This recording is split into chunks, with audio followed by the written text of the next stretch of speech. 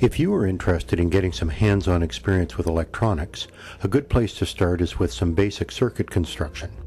In this video, we will discuss how to use solderless breadboards to construct and test circuits. If you haven't already done so, view our video on electricity and circuits. For a review of resistors and Ohm's law, take a look at our short video covering these topics. To get started, you will need a power supply. We can create one with a standard small 9-volt battery. Never experiment with anything that plugs into a wall outlet. Commonly available connectors snap onto the battery, providing 2 wire leads. Red is positive, black negative. Don't touch the 2 leads together. This creates a short circuit. The wires will get hot, you might burn yourself, and the battery will rapidly lose charge. To complete this simple power supply, connect a 470 ohm resistor to the black negative battery lead. You can twist the 2 leads together and then tape them, or if you have a soldering iron, you can solder them together. Use electrical tape to cover all bare metal on the connection. This will prevent an accidental short circuit. A 470 ohm resistor has the color bands yellow, violet, brown. If you don't have a 470 ohm resistor, use any resistor between 470 and 1000 ohms.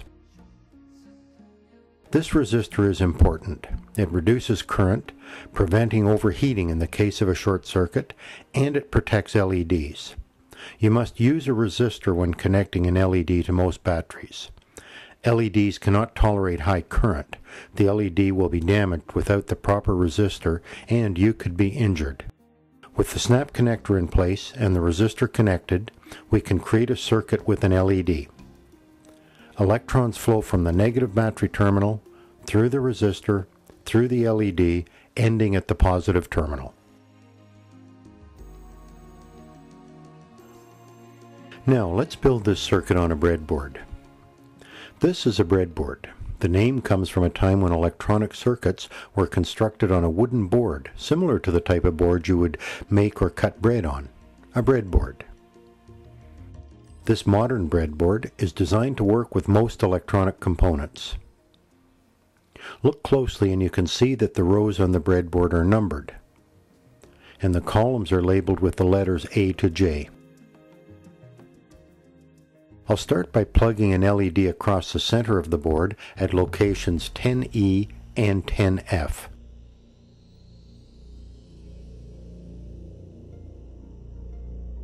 The negative lead of the LED is at 10E, the positive lead at 10F. To complete the circuit, we will plug the negative battery lead into 10A and the red positive lead into 10J.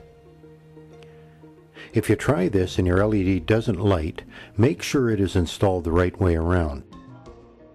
The negative lead of the LED has a flat spot on the edge of the plastic globe. Here is how these boards facilitate circuit building. The negative black lead is connected to the LED by a metal conductor under the holes from 10A to 10E.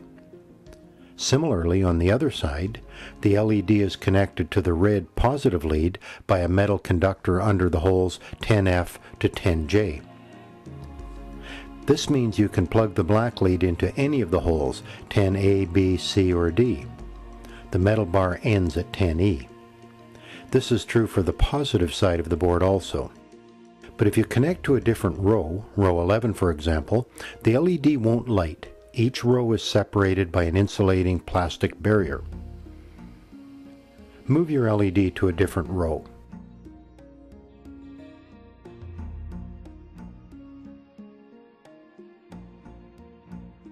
Reconnect it by connecting the battery leads to that row. If your LED doesn't light, check the LED. It might be backwards.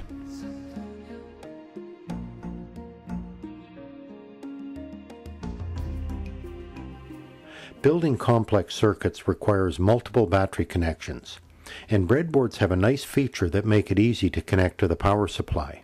The long rows of holes beside the red and blue lines on the board are power lines. A long metal conductor runs the full length of the board under each row of holes. For this demonstration, we are using the red and blue lines closest to the inside of the board. To energize the power lines, plug the negative black battery lead in beside the blue line, and the positive red battery lead in beside the red line. It doesn't matter which hole you plug into, all holes in each power line are connected. Now we need to connect the LED to the power lines. Take 2 short wires and connect one from the LED to the blue negative supply line and the other side to the red positive supply line. If the LED doesn't light, make sure it is the right way around. It is now easy to connect additional LEDs. Plug them across the center of the board, then use short wires to connect them to the power lines.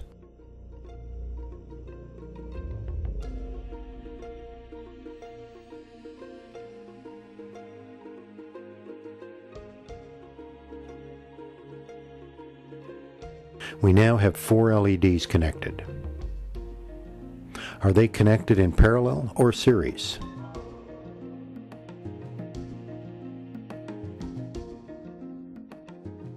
These LEDs are connected in parallel. Here's how you connect 2 LEDs in series. A reminder that experimenting with electricity can be dangerous. Ask your electronics instructor or other expert for help if you are new to this technology. And never experiment with anything that plugs into a wall outlet. Breadboards are available from many online electronic suppliers. Just search Solderless breadboard.